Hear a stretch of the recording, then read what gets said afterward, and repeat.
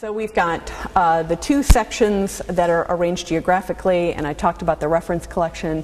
The online catalog, we've got 8 terminals out here in the main reading room. We've got 2 terminals in the microfilm room. That is because no matter how much research you do before you get here, you can stay up all night long and look at the card catalog and search it and come up with all sorts of stuff. Inevitably, once you get here, you're going to discover, oh, this thing that I found is awesome. These 3 things are not worth my time, but this thing, I want to know if you have more stuff like this. And so you'll talk to the reference archivist and they'll say, oh, okay, well, this collection, what I might do is search on these words or look for things from this particular place in Ohio, because a lot of our manuscript collections, the subject headings that are used for them are place names and people names. Let me give you one of my best examples of why every manuscript collection is so hard to use. And it's probably one of the biggest comments that Betsy and her staff get when people do have to try and find something in a primary source collection. Let's use the example of the Christmas cards you got last year, or the holiday cards you got last year, to be more politically correct. Okay, so maybe everybody got some through the mail holiday cards last year.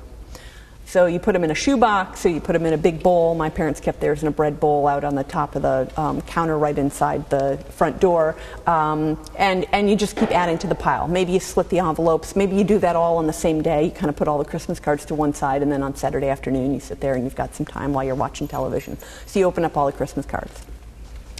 And you read through them. And some people, you can picture them. You pull open the Christmas card, and it's from, like all the business people in your community, and they send you a Christmas card that, Merry Christmas from your dentist, Merry Christmas from your pet store, Merry Christmas from your veterinarian, all that kind of stuff. But then you also have the friends who just, they get the generic Christmas card and they sign their name to it and they put it in the mail, and, they feel good about it because they got it out like the day after Thanksgiving. Then you get the people who spend a little bit more time, and they're the ones who actually write you the note. It was so nice to see you in July at such and such pig roast. Wasn't that so much fun? And I ran into so and so in New York City in September when I was there on a business trip, and we were talking about so and so, and I heard she had a baby, and blah blah blah. So there's also a little bit of news in each one.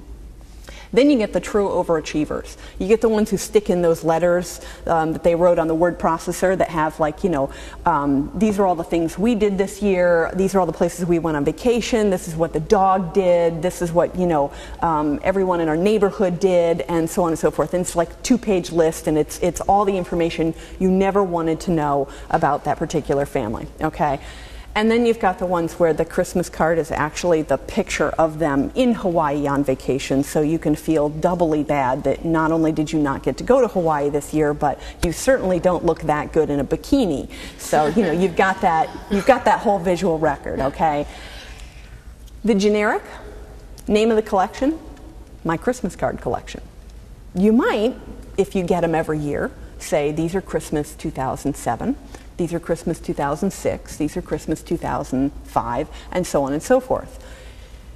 You might just dump them all in that shoebox and put it on the shelf, and that's as organized as you're going to get. However, depends. Each one of you is going to be different. Some of you might put all the photograph cards together so that, because I want to look at the pictures, and I really would prefer not to think about her in that bathing suit, but at any rate, I'm going to keep those all together. And all those long Christmas card letters, those long everything letters, I'm going to put those all together because they've got lots of good information. And the cards where everyone just signed it, I'm just going to shove those at the back of the pile. I'm not really interested in them. They don't have a whole lot of information. So that might be how you organize your Christmas card, but it's going to be different for each one of you. And that's why manuscript, and to some degree, that's why manuscript collections are that way.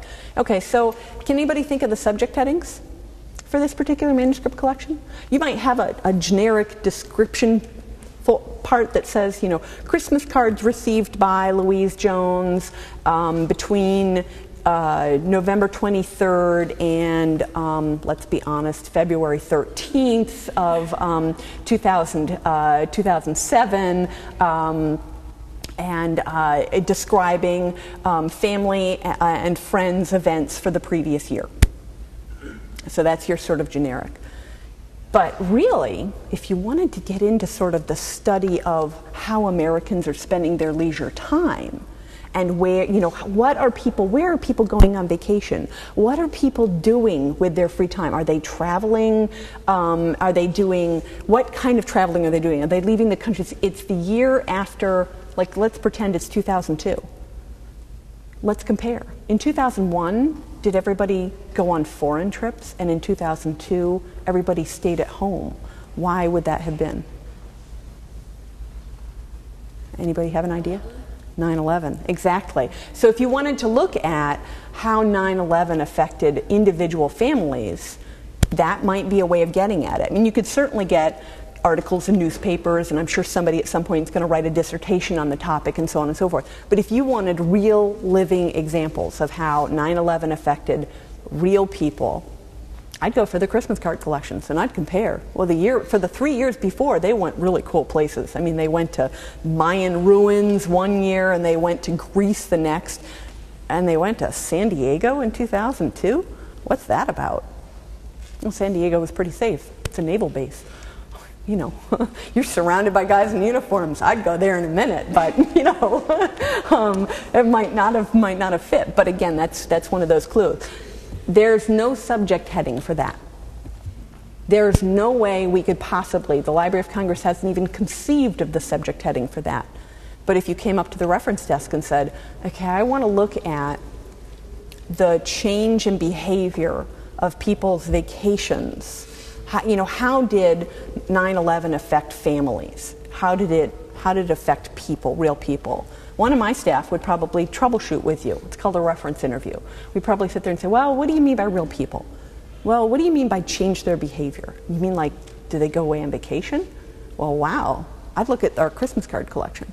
And we'd hope that somebody gave us their Christmas card collection for that time period, because that would be how we would get you in touch with that collection.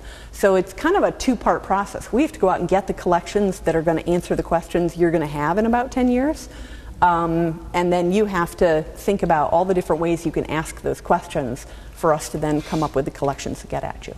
Okay, so enough about that, but I just wanted to give you an idea as to why it's somewhat bewildering when you come up with a question, why my staff sit there and go, well, okay, it's a great idea, but what do you think would help you answer that question? So that's why we end up asking you dozens of questions about that.